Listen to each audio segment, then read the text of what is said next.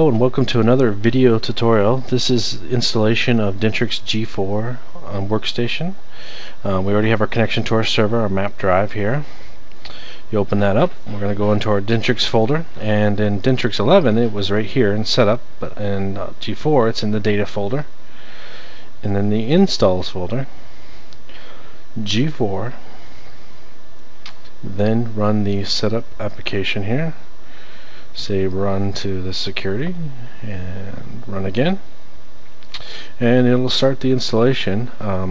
We are actually installing this on the Windows 7 machine. The installation for XP is fairly similar. I would say in G4 there's a lot of prereqs, so if it's a new machine out of the box, you probably will have to download, or it will install a bunch of things. The good thing is most of the prereqs are kind of fairly automated. Like this one right here, you can see it's running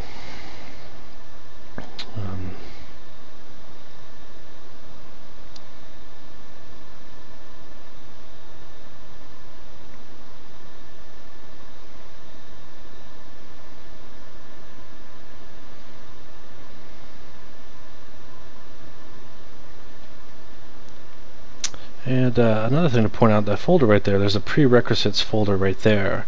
If you ever need to run one of these individually, you can come in here. Sometimes I found when you're having like an error when opening up chart, that's where most of these plugins are working for. Sometimes running in .NET again or DirectX will kind of correct some of those issues.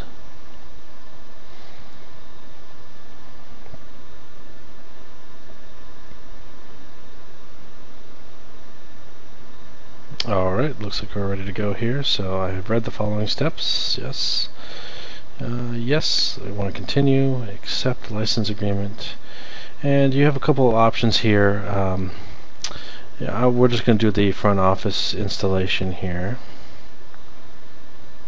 And I usually like to do advanced. I like to see what's going on. So the top one here is where it's going to install on my computer. There's where the data is, and this is where my docs are.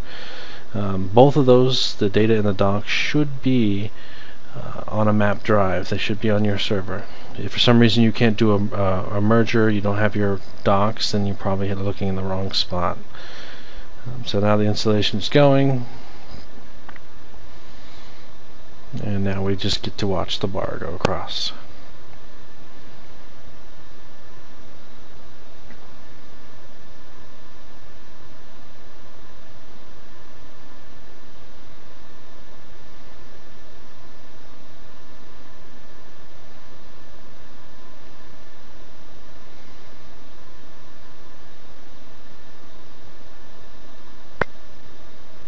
Alright, we get our icons here. It's a good sign. About done. And some more third-party plugins. The journal viewer.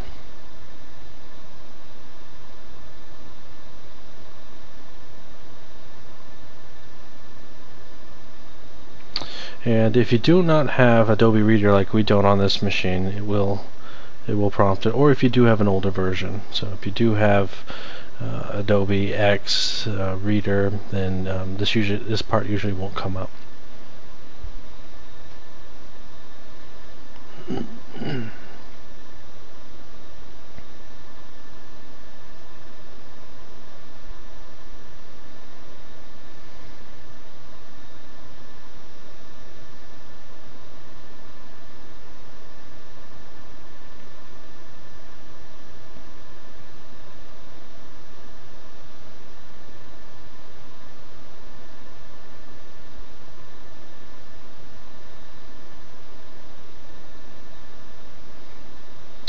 Alright, Media Player 9, and you get this message if you're doing it on Windows 7 because it has a newer version than 9. You can just kind of hit cancel and it'll continue on. I got DirectX, kind of run through the installation.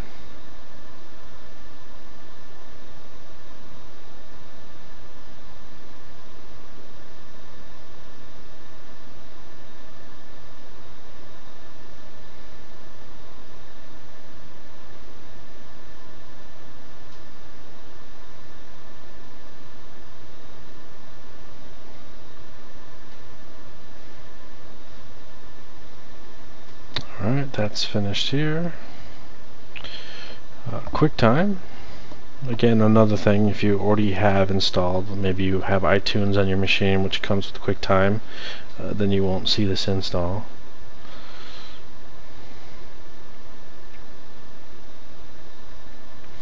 And then Guru. It's a trial version, it's not a full version, you'd actually have to purchase that.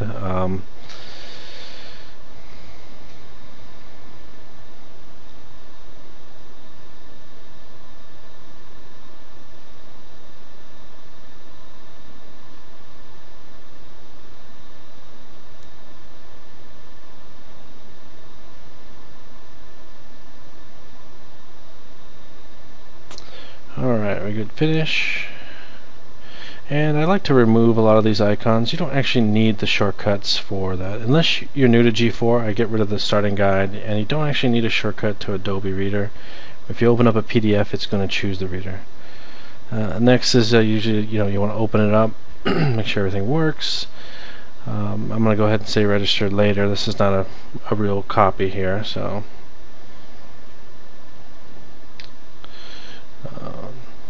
okay, we got our appointment book. That's good. And the other thing you need to make sure you do is set your printers. So in the Office Manager, you want to go to File and then Printer Setup, and then select your printers from the list.